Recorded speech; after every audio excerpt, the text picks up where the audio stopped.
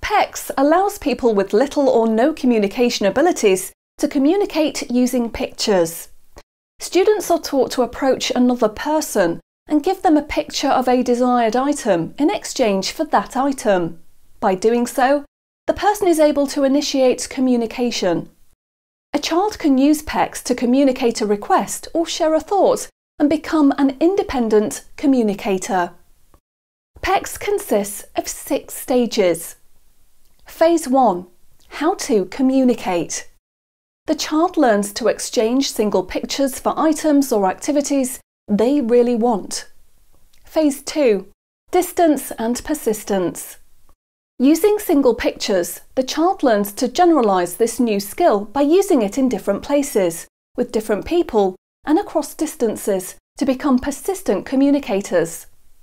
Phase 3. Picture discrimination. The child learns to select from 2 or more pictures to ask for their favourite things.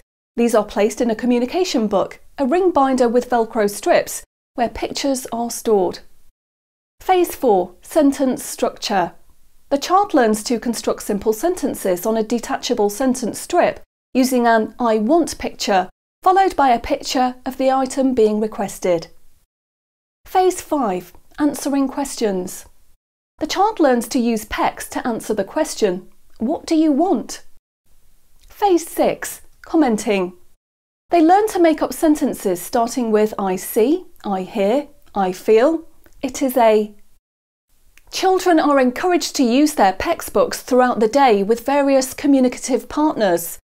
Your child's progress will be updated and shared with you via his daily home report. Please make note of what phase your child is at and ensure that his PECS books is available for him to use. You can further support your child's communication by creating communicative opportunities.